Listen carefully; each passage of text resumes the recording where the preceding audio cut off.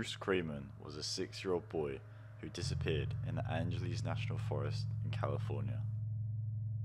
Bruce was camping with a group of 80 children and a mix of adults from the Young Men Christians Association, or YMCA for short, in Los Angeles. He was last seen playing with 2 other children about 300 yards from the YMCA campsite. That's when he became separated from the group and was never seen again.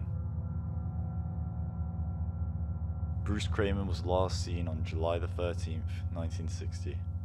He would have been 64 to this day. What makes this case so disturbing is the sheer mystery behind his disappearance and no explanation as to where he went or who took him.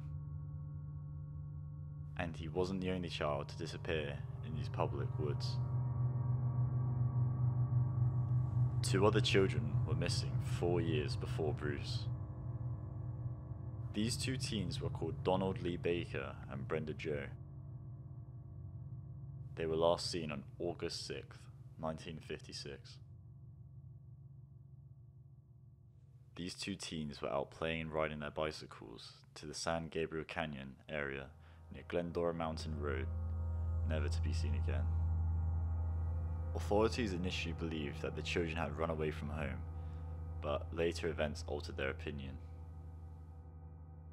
Many more days later, Donald's jacket and Brenda's bicycle were found near Morris Dam, a quarter of a mile south of where they were last seen.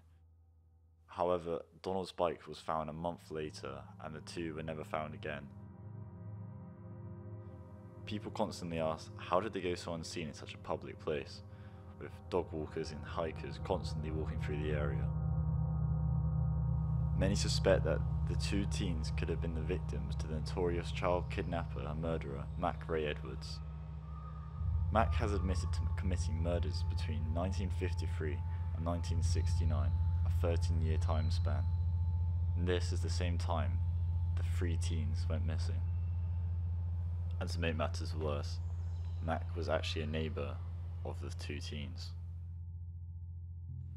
In 1970, Mack Edwards pleaded guilty to killing 3 Californian children and sentenced to death at his own request. Later that year, he killed himself whilst waiting for death row. Whilst waiting for death row, Mack Edwards admitted to killing Donald Lee Baker, Brenda Jo Howell, and Roger Dale Madison. Unfortunately, their bodies were never found for their families to see, so they never saw their loved ones ever again. No one knows how the children were killed, or when they were killed, and according to Mack, they will never know.